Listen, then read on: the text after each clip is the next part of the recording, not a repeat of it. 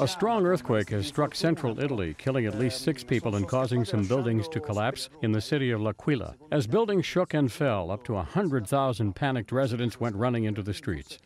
Officials at the scene say the death toll will likely increase as firefighters make their way through the debris. Several people remain missing in the area of the quake, which was felt in Rome, about 70 miles away. The magnitude of the quake varies. Some reports have it at 5.8, while the U.S. Geological Survey put the magnitude at 6.3. This earthquake was the latest in a series of jolts that struck the area over the past 2 days. The last major quake to hit central Italy was a 5.4 magnitude tremor that hit the same area in October of 2002. That quake killed 28 people, including 27 children who died when their school collapsed.